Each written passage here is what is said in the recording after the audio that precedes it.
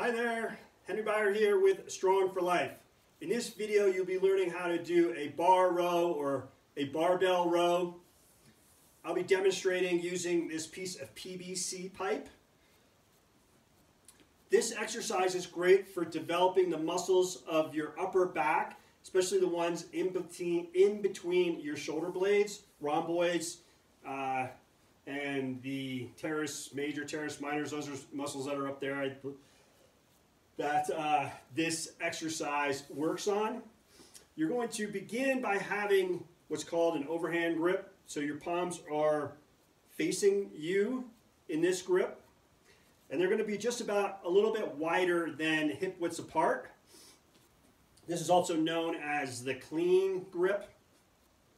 You're going to stand with your feet about hip widths apart. Toes can be pointed out slightly. And then you're just going to push your hips back and let the weight of the bar descend towards the ground. Your arms are just going to be hanging there neutral, just straight line gravity. You want to maintain a neutral spine, so you want your spine or your back to be flat. You should feel a nice stretch in your hamstrings right here. And your chin can either be neutral, or your neck and head can be neutral, so looking down a little bit, or just a little bit of forward chin movement. Then to initiate the exercise, you're going to retract your shoulder blades. So your shoulder blades should be pulled down because of the weight of the bar.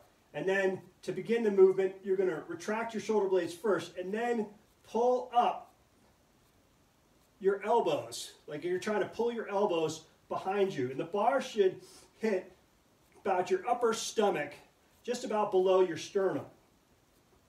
And then hold for a second and squeeze, and then let the bar down and repeat 4 reps.